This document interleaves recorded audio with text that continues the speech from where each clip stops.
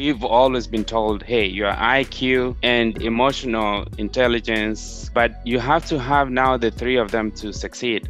You can have all the technical skills and not get the job. I'm one of Colaberry graduates, and I can tell you guys that nowadays it's not just really about the technical skills. I was conducting some interviews yesterday, and it comes down to selecting the person that's able to express themselves just beyond the paper, right? You can look really good on paper on your technical skills, but if you can't master the emotional intelligence aspect of the interviewers and the team, you're not going to get the job.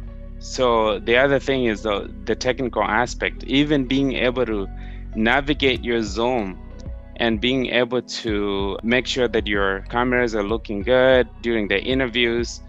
All those things factor in. So with COVID, we know that the formula has changed, that we have to have the IQ, the EQ, and the TQ for the technical quotient as well to be able to succeed.